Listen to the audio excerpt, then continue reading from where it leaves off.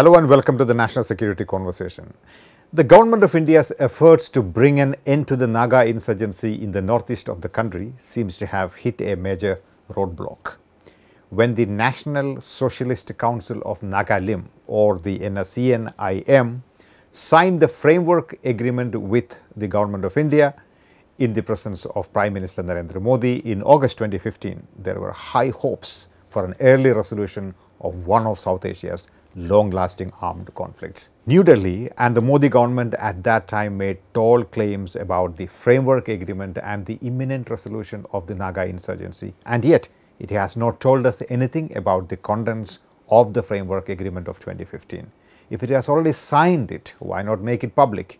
One wonders. It appears that the talks have hit a major roadblock over the issue of a separate flag and constitution for the Nagas, besides other local issues. Has the Modi government's decision to read down the provisions of Article 370 in August this year adversely affected the Naga peace process? Kashmir's special status was removed by the Modi government with the slogan, "One Nation, One Constitution." This, on the one hand, may have now bound the hands of the central government in offering a deal to the Naga insurgents. How can you take away J&K's separate constitution and flag and then offer such a special provision to the Nagas? On the other hand, the unceremonious reading down of Article 370 by keeping the Kashmir Valley under military lockdown and its political leaders under house arrest may have cautioned the Nagas who were negotiating with the Indian interlocutor, Mr. R.N. Ravi. Earlier this year, the NSC chairman wrote to the Prime Minister. This is in reference to the core issues like Naga flag and the constitution, which are yet to be agreed upon by the two parties. Without these two core issues resolved, any solution would be far from honorable because Naga pride and identity is deeply entrenched here. However, just last month, the Government of India ruled out a separate flag and a separate constitution for the Nagas as demanded by the NSC and IM, and made it clear that the endless negotiations with the insurgent group under the shadow of guns is not acceptable. So, where do we go from here now? What happens to the framework agreement that was signed between the Nagas and the Government of India in 2015? Or for that matter, what was in that agreement? My guest today is Gopal Krishna Pillai. Jacob Pillai is a former Union Home Secretary and a former member National Security Advisory Board, Government of India. He is currently the chairman of the Data Security Council of India. Mr. Pillai, welcome to the show. Could we begin this discussion with the fundamentals? What is the Naga question? How old is the Naga question? What are the fundamental issues, core issues involved in this sort of Naga question or the Naga insurgency, as it were? This concept of what I call as Naga nationalism, which is a very unique concept, has just come in the 20th century. Because if you see the first memorandum to the Simon Commission, and I would like to just quote from just one paragraph, it says, and this is a memorandum to the Simon Commission in 1929, where they say, our country within the administered area consists of 8 tribes, quite different from one another, with quite different languages which cannot be understood by each other. And there are more tribes outside the administered area which are not known to us. We have no unity among us, and it is only the British government that is holding us together. Interesting. In 1929, this is the concept, and then you see how so rapidly this Naga nationalism spread literally like wildfire, and I would put it as Fizo is possibly in that sense, the father of the Naga nation, if you want to call it, and his pioneering groundwork among all the tribes brought, in one sense, when British were leaving, they felt that they needed, and they first asked for, in fact, initially they even asked for, give us an autonomous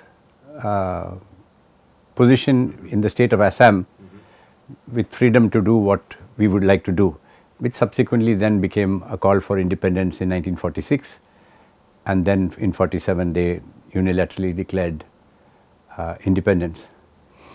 Of course, they also talk about a plebiscite in 1951, where they say 99.9% of the Naga population took part, which is obviously not correct, because majority of the Naga tribes did not even know those who were in Manipur, those who were in the Tuansang area, etc., they were not part of the Naga Hill districts. They never even knew that the plebiscite was taking place. This is all only in the Naga Hill district. But it is something which has caught, and its perceptions are so important. It has caught the imagination of the population of what the Naga tribes, what you would call as 16 tribes, and now much more tribes which have come, and across the border in Myanmar also there are Naga tribes who also now got this little bit of this feeling of that we are Nagas. Thank you for that excellent sort of overview and picture that you've drawn for us. What has been the government of India's response since independence towards the Naga insurgency, as it were? See, I think you have to understand. And what strategies and tools were used? See, in the time of partition, and I think it's important to understand the historical context, the attention of the government of India was primarily on in the Punjab and Kashmir. That was where the focus of everything was taking place. Yeah, of course, there was Hyderabad and all of that, but that was all those which are coming separately. Yeah. The Nagas, you must realize, the population in 1947 was 2.14 lakhs.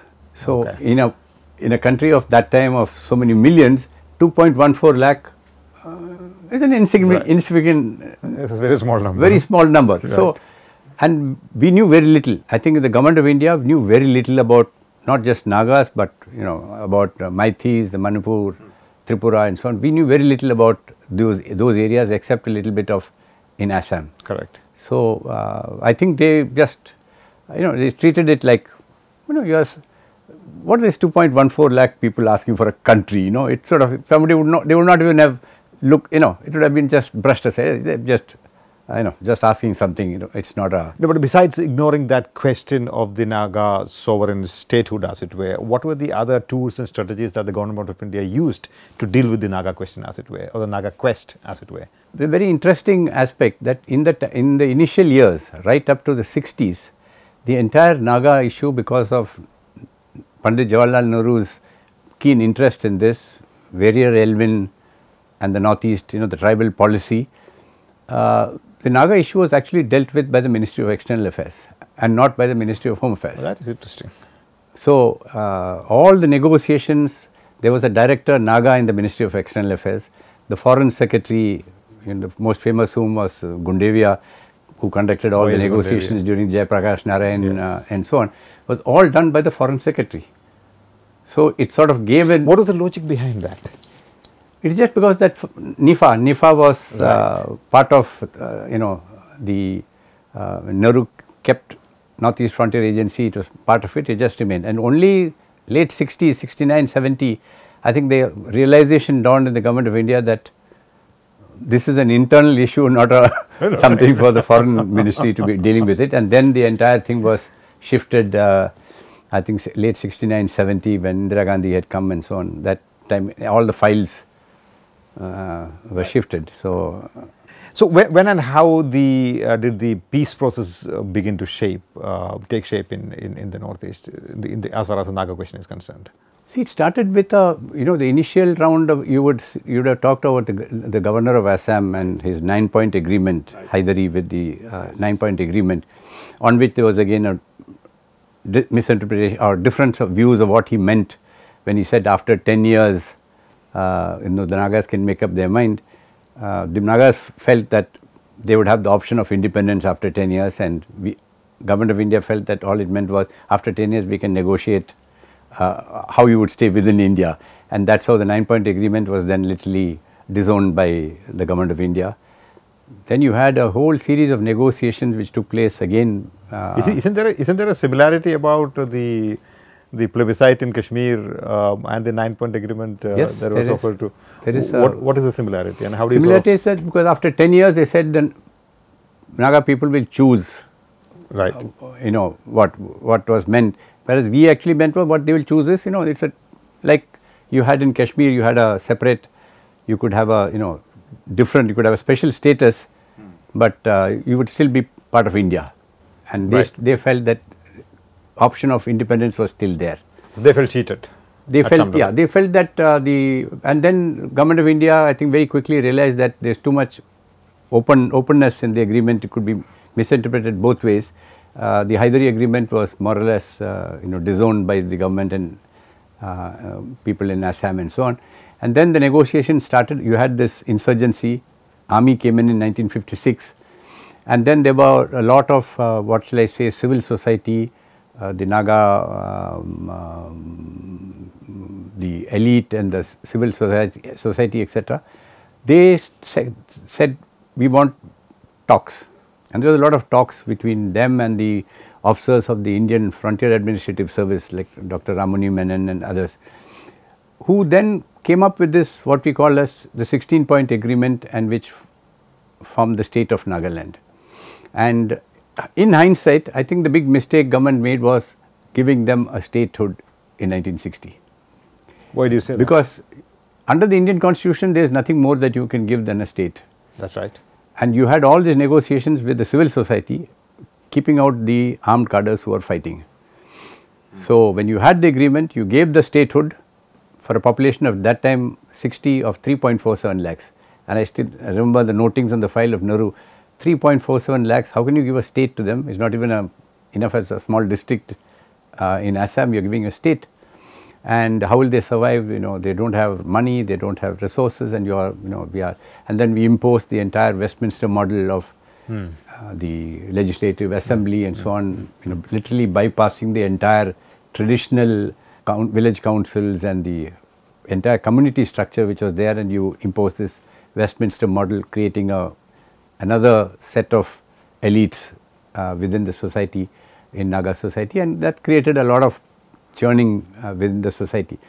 So that is why 60 you formed the agreement, and literally months after that you were still a ceasefire, because the violence never stopped. And then you had again another series of negotiations when Jayaprakash Narayan and Pasteur, who was finally thrown out of India also, they formed with Gundevia this whole series of negotiations to try and finally those negotiations also broke down. It didn't succeed. And then you had violence going on till 1975, when you had again the Shillong Accord, right, when they got weakened, and they had the Shillong Accord, which again at that time Muiwa and Kaplang and others were all in China at that time, and they said we don't agree with the Shillong Accord, even though that time the militant groups all came in, and it created other problems which repercussions of that are still felt in the northeast. Just to cite one example, the Naga Hill districts was a district of Assam. Right. If you look at the neighboring Manipur, Manipur was a state and a kingdom before the British came. Right. They had in 1947, Manipur had a constitution. Before India had a constitution, they had a constitution, elected legislatures with a king and so on. And in 60, the district of Assam was made a state, and Manipur had to fight for the next 12 years till 1972, only then they became a state. That created a lot of, what shall I say, apprehensions among the Maithis and the Manipuris, and you really encourage them. You said, okay, if you take up arms, that's the only way Government of India listens to you. And I think that you encourage that by giving state to those who took up arms, a small district, leaving aside this big state which you finally gave first a union territory status, and then the others followed that example. As an average Indian, if you look at the Naga question in the Northeast, it's pretty complicated. There are several factions and they have their separate demands. So if you can summarize for us, what are the key factions within the Naga movement, and how exactly are they different from each other, and what are the main demands at this point of time? Just to understand, first you had this Naga NFG, the Naga federal government, which FIZO and that group entire. That is the one that split post the Shillong Accord into the what we call as the NSC and first original, and then that split again into the Isaac Sioux Muiwa faction and the Kaplang faction. Right. These are the two. Right. And then you have got this NNG or the NFG as a third faction, much quieter. The NSC and K itself, Kaplang group itself, has now split into two. But the dominant force militarily within India, which was actually the NSC and IM. And because the Nagas are very, what shall I call, tribe and clan conscious. These groups etc. are, the NSC and IM were actually, if you see, the bulk of the cadres were the, all top positions in one sense, you want to call it, the Brahmins in the NSC and IM are the Tankuls. Isaac Su was again a Sema who was the figurehead because he was part of that Sema and the tribe in Nagaland, whereas Tankuls are in Manipur. So, the NSC and IM, which became the most powerful group, actually has no locus standi within the state of Nagaland because Isaac Su was there, but that was not. So, and the NSC and K had again different, Mon, Konyaks and so on, other tribes were more backing the Kaplan group, which is closer to Myanmar on that side. So, you got these groups. The real breakthrough, and I put it as a breakthrough because even though you have not had a peace agreement, but the fact that in 1997 we were able to get Muiwa to ceasefire brought down the level of violence to an extent which, the first 10 years after the ceasefire you did not have a single civilian being killed, a single policeman being killed, a single army man being killed. Occasionally here and there 2 insurgent groups would possibly fight among themselves and 1 or 2 people would get killed. You had real peace, and for the first time people in Nagaland, Kohima, Dimapur etc., they could sleep in peace in that sense. So, why is that from 2007 to 2015 for 8 long years, no peace process actually progressed towards an agreement, a lasting agreement between the two sides? What was the situation when you were the Home Secretary when the UPA2 was in power? See, 1997 to 2000, you had first Swaraj Kaushal, then Padmanabhaya was for 10 years as the, I think my impression, because many of the years I was not there, I was back in the state. I was JS Northeast when the ceasefire 97 to 2001. I think the clear political direction was not there. Plus, I think you needed time for things to settle down, in the sense that first, if you remember, the talks were all, talks will be between the NSC and IM and the Prime Minister. It will be held in a third country and so on and so forth. And it required little time to bring what I would call as the NSC and IM also to understand the realities of that you are negotiating with a big country, and you are also realizing that there are so many other issues which are there, and it needed to, you needed time to, what shall I say, reality to sink in and come in. So, I think some time took place, and I think there was, so in 2011 when we came, we found that it had not really moved very much, even though there was a group of ministers had been tasked to meet along with the interlocutor and so on. They went and talked, and 2011 we actually Mr. Padmanabhaya left, and we brought in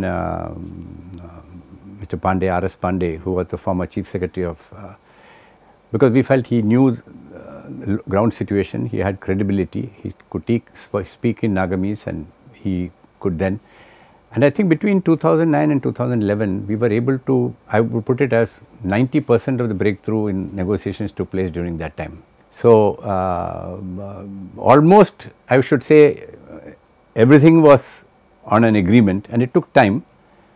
I think the great achievement during that time was persuading and getting the NSCIM to understand what we call as shared sovereignty. They kept saying Nagas are sovereign, and we kept saying that a state is as sovereign as the central government, because under the constitution you have list 1, you have list 2, and in list 2, which is the state subjects, you are supreme. But not going by what the government of India has done in J&K now. In J&K. Yeah. In list, so that took a lot of time for them to understand. In fact, the NSCNIM actually brought professors of law from Amsterdam and so on to come and study Indian constitution. Interesting. They came and discussed with me, I forget the name of the professor now who came, and we explained to him how in India there is a question of shared concept, because in the state there are so many things which the state government can do. You can appoint the Director General of Police, you can appoint the police, you can appoint staff, you can dismiss them, you can hire them, these are all completely within your powers. you can shift you can change districts and so on.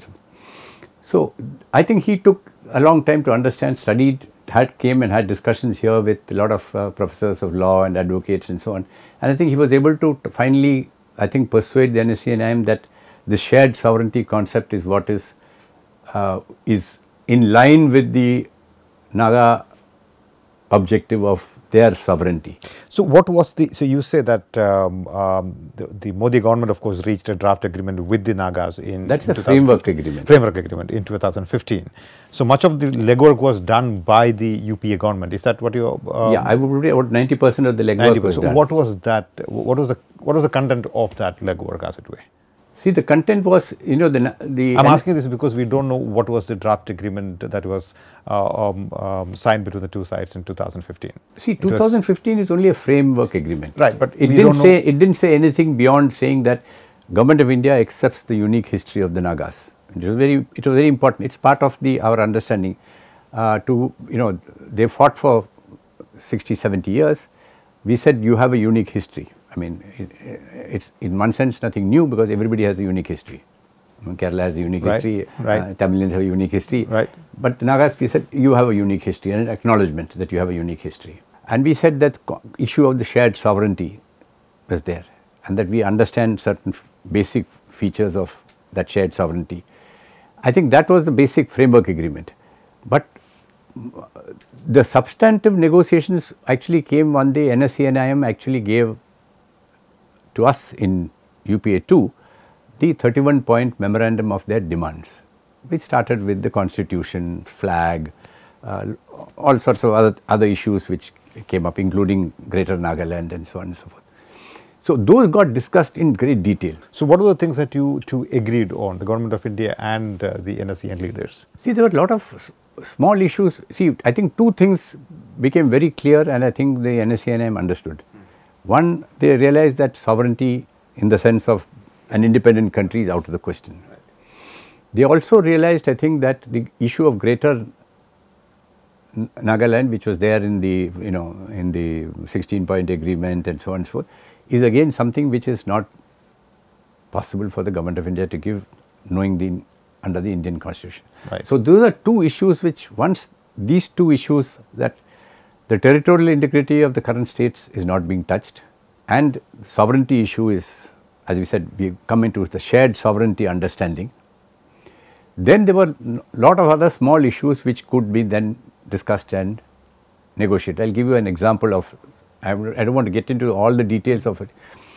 There were a number of subjects which are, shall I say, in the concurrent list in the Constitution of India, where both center and state could. Right.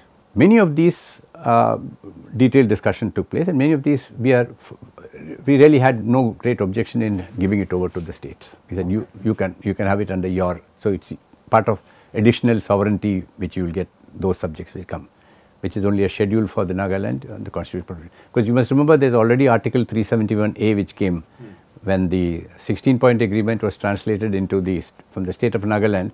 You had Article 371A which said Nagas, no law of parliament shall apply to the state unless concurred by the state legislature. It said customary laws will apply in respect of their traditional ways of doing things, etc. And issues like land, forests, including minerals which are below the land, because like oil, which was always an issue of royalty, and which again became an issue which we said is something which it's possible for us to give, because it's not much. By giving, say, oil, exploration of oil to the Nagaland government in consultation with ONGC, I mean, it's no big deal for the Government of India. So just to be clear, so on the issue of sovereignty, there was absolutely no flexibility on the Indian side. On the issue of change of state borders, that's Greater Nagaland, there was no flexibility on this side. What was the Indian government's reaction at that point of time to a separate constitution and a separate flag? There is no question of separate flag, because we already got the Article 371A, which would actually get expanded special constitutional provisions. Instead of a separate constitution, you got the special constitutional provision for Nagaland, which would have got expanded. So Article 371A would got much deeper, what shall I say, much greater emphasis in terms of subjects which would be dealt with by the Naga land government. And we also realized that this Nagalem issue is something which is an emotional issue. And therefore, you need to, for the Nagas who are staying in different parts of, Nagas in Arunachal Pradesh, Nagas in Assam, Nagas in Manipur, etc. It's possible for us to have some sort of a, what you call as a quasi-state body, multi-state body, which will look into what I call as the cultural heritage, the tribal customs and so on and so forth of all Nagas. And that in one sense would be something like, it's not Nagalem, but it gives a identity to one area where we are acknowledging that there are Nagas in different parts of India, maybe even in Myanmar. And it is something which you will be surprised that it's actually unofficially the government of Nagaland actually helps Nagas in Myanmar by providing them assistance in different ways. But that is part of, I mean, it's part of the what I call as the Naga bonding, if you want to call it that. So even during the negotiations during your period as the Home Secretary, there was no agreement on the Indian side to give a separate constitution and a separate flag like it is in the case of Jammu and Kashmir. Because I am asking this question because that seems to be one of the major stumbling blocks at this point of time in the negotiations between the Government of India and the NSC. So there was absolutely there was no this thing at all. And I think this is again, I think what I call, you have to realize that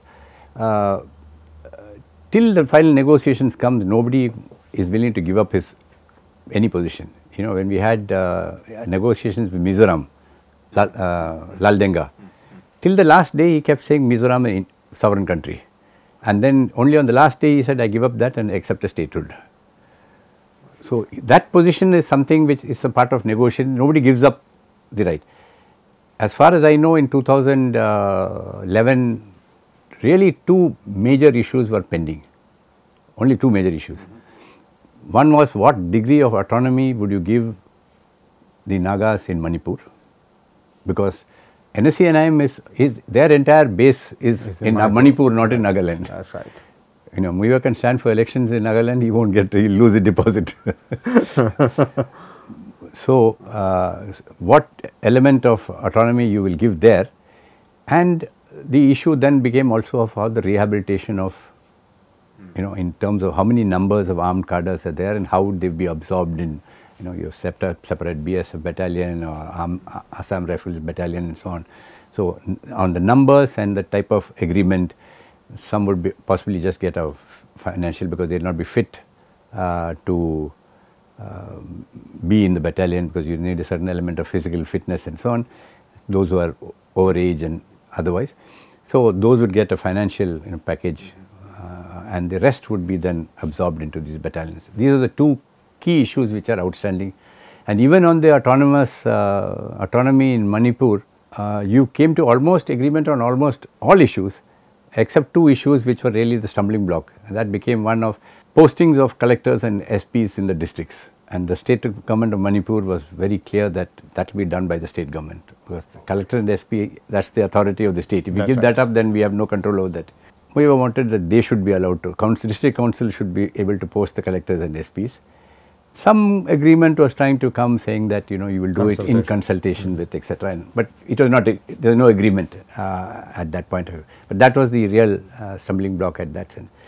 And there is a element which you have to look at, I think, from the Manipur point of view, when they are giving, if they are giving this autonomy to the Naga tribes etc., they are also looking at, they have to sell it to the Meiteis and their people in the valley.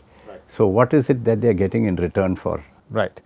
If the Modi government in 2015 could have signed this agreement with the Nagas, why didn't the UPA government do that in 2014, if most of the negotiations were already finished? No, but you have to get every see, one thing which the government of India realized, that you cannot sign any more an agreement with any one party and expect that you will have a peace. That is one thing which we were very clear of, and which we have told Muiva also, that some issues are still outstanding, I will come again to why the 2015 agreement was signed. If you see the history, 60 you signed an agreement giving statehood, which was a revolutionary decision, which is actually the reason why all this problem came. Because if I had given only a union territory and they might have been happy with the union territory, today I could have negotiated and said, okay, now a union territory to a state. Yes, it's a very graduated approach. Because it was with state, there is nothing more in the constitution. There is nothing more. There is no supra state, which I can give, other than special provisions in the constitution. So we were very keen and very clear in the government of India that any agreement which we now sign with the Nagas will be not just with the NSC and IM, with whom we are negotiating, but we will take this agreement, whether we take it, NSC and IM takes it, they take it to the people, they take it to the Naga Ho-Ho, they take it to the Naga Students Federation, they take it to the state government, they take it to the NSC and K, etc., and everybody is on board. So everybody will sign the Naga Peace Accord. It is not, you can't have with an NSC and IM agreement. Just one faction, yeah. So that was very, very clear. So in that light, how do you evaluate the 2015 framework agreement? The 2015 agreement, at least as far as I am concerned, it was done primarily because they wanted an agreement on what I call as the framework. It's a framework. Right, yeah. There's no details of any of the things which I mentioned of what specific articles of the constitution in list 1, which we already agreed upon. There is nothing in writing. It's just a broad agreement. It's like a MOU. MOU sign. I accept the unique history of the Nagas. We share sovereignty between the two of us, and we'll work together in the future, sort of jointly and things like that. That is the framework agreement. So the difficult issues were not dealt with in that agreement, because it had been dealt with in the negotiations. Right. But you can't have an agreement till everything is done. The 2015 agreement came, and I think it was very clear that it came about only because Isaac Sue was dying. And because Isaac Sue was dying, and he was the what shall I say, the representative of the one major Naga tribe in Nagaland, they wanted an agreement which sort of bound part of the Sema tribe, of Naga tribe, also into this framework agreement, because his agreement was signed literally in the ICU in the hospital. Right. His signature was taken there. Right. So and then few months later he died. So now at least the NSC and IM have got a piece of paper which has Isaac Sue's signature, which sort of gives this thing that we are still, it's not just a Muiwa, Thankul, Manipur group alone, but it's across state boundaries. There is an agreement, there is a larger issue which came. Coming back to the 2015 agreement, so how do you evaluate what the Modi government has signed with the Naga rebels? How useful is that agreement, given the fact that it seems to have not really gone very much ahead as far as the news reports are concerned? Yeah, but you must, as I told you, you must understand the background rather. The background was Isaac Sue's failing health. There was no other reason for signing a 2015 agreement but for the fact that NSCIM was extremely keen that, and it was a good publicity for them. Right. Prime Minister was there. Yeah. Even for the Prime Minister, it was a good publicity. As though the agreement, Naga agreement, peace agreement was just round the corner. Right. It is not round the corner because there are lots of other minor issues. As I said, the issue of autonomy in the hill districts of Assam, the agreement on the numbers, the rehabilitation, all these are issues which were still pending. And on the Manipur, they could never get an agreement because the Manipur government was quite obstinate and firm that we will not sign unless there is something for us. So what is the state of negotiations at this point of time? Because the government of India had kept a deadline for October 31st, that has not been met. So you've had a whole series of discussions, consultations with various groups. The interlocutor, Mr. Ravi, has met widely with people both in Manipur, in Assam and so on. You have an advantage that you have now a BJP government in Manipur also. So some of the, shall I say, the ticklish issues, maybe the Prime Minister will be able to persuade the Manipur government to agree to the autonomy aspects. But he will still have to concede some issues, like the issue of, say, land. See, you got a problem with, you got 10% of the land which is owned by 50% of the people, and all the hill districts, which are 70% of the area, the Nagas have exclusive right to the land. So all the Nagas can go to the valley and buy land in Imphal and so on and so forth, but nobody from Imphal can go to the hill districts and buy land. So you got in a state people who have 40% of the people who have 70% of the land can buy in the other 30%, but the 30% who have already squeezed, they can't buy even an inch of land in the other. So land is a very sensitive emotional issue on both sides. And then you've got the Kuki, there's districts which are Kuki dominated next to Ukhrul. So you are looking at what sort of are they excluded from the Naga hill districts? Are they part of the agreement? What sort of autonomy will you give? You've got the issue of district of Churachandpur, which is the Zomis, and you've got the Paithes there and the Kukis. What sort of autonomy will you give them along with that? So there are other small minor issues which need to be also settled, and these are what I call as the stumbling blocks in today.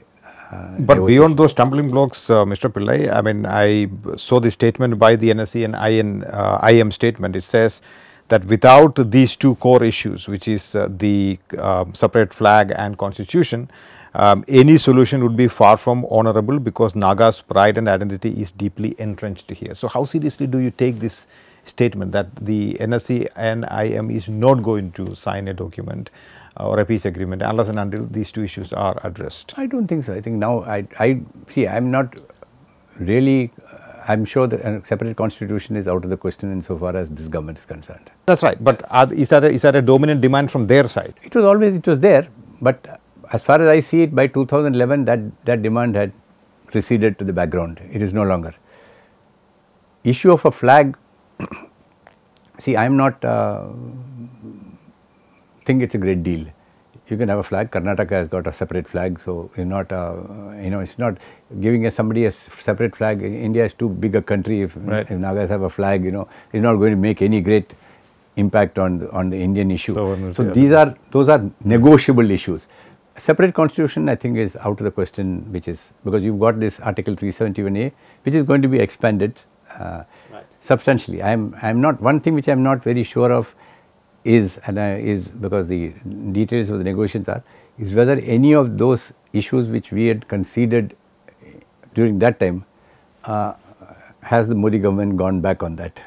I don't know. That is right. I'm not a party to that because I left government 8 years ago.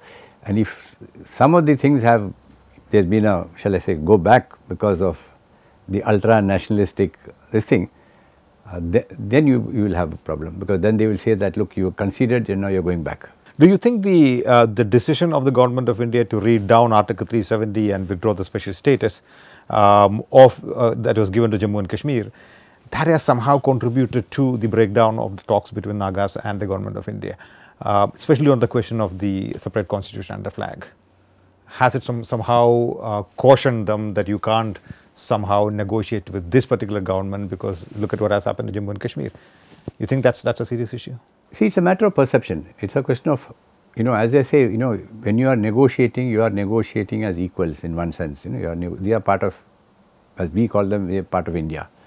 So you are really looking at issues of, there's been violence for a long time, but now you don't have, in fact, last 20 years, 1997 is 22 years where you had a real ceasefire, no major violence here and there except occasional clashes. So a new generation which has come up, 22 years, people who have been about 10 years old, they haven't seen violence in their life, So you are seeing a whole generation which is looking up, not the generation which was born in the 40s and 50s, who grew up with the violence and families being killed and atrocities on either side and so on and so forth. So that change is taking place, and many of them have what I call as, many of the Nagas have voted with their feet. Look at the Nagas who are now in parts of all over India. I think there are about 10,000 Tangkhul Nagas in Delhi alone. They run a football tournament in Delhi, all teams among themselves. That many numbers are here, and they are in different parts of India. They have they come into fashion designing, they are in culture, they are in government service, they are in, music and all sorts of things. So people have gone abroad. So it's for them, India has been a great opportunity. By coming into the rest of India, they have, the pressure Right. that jobs were not there Right. has been felt less, and it's also to an extent that you are not getting recruits for the insurgent movement there, because the youngsters are all migrating and getting different types of entrepreneurial jobs.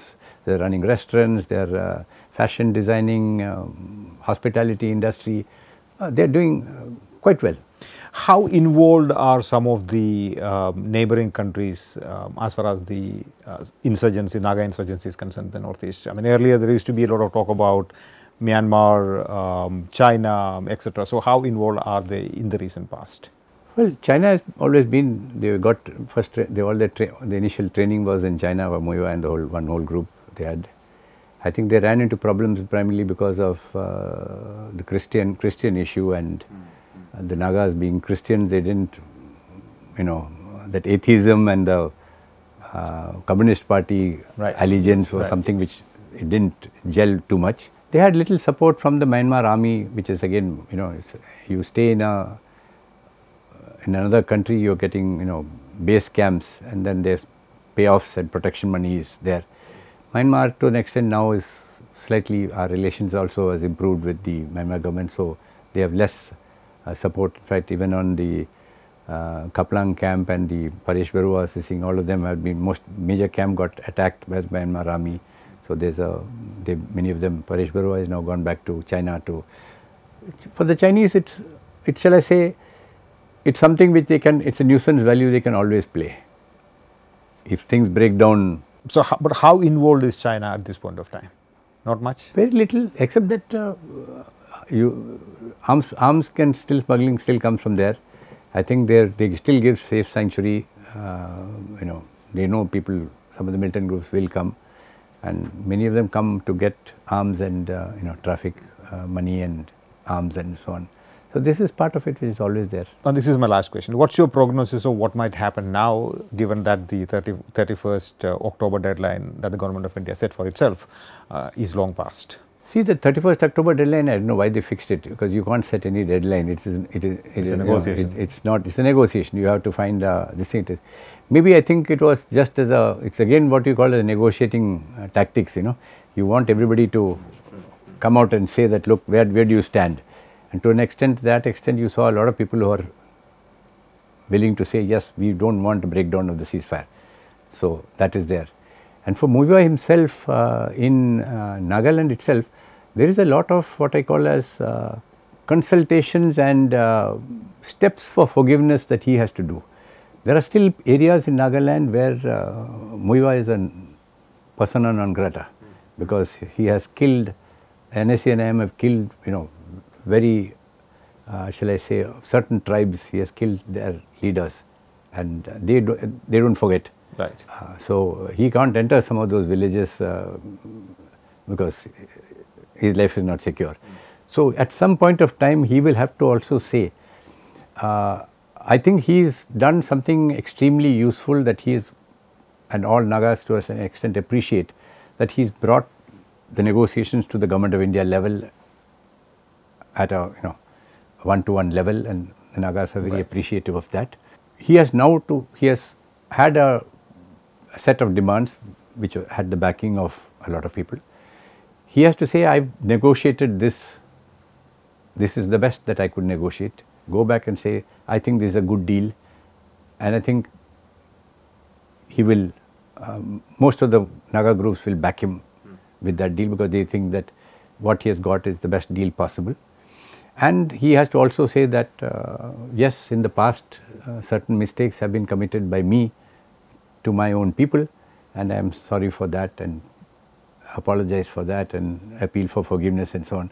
It's part of that custom. Right. The Naga people, I am one of the great admirers of the Naga people. I think they are a very wonderful people. I mean, I think you would not get better friends than if you had a Naga friend. Interesting. Mr. Pillai, wonderful talking to you. Thank you. Thank you so much. To receive instant updates on all videos from The Wire, click the subscribe button. and hit the bell icon. Pay to support independent journalism. Click the link in the description and choose the amount you want to pay.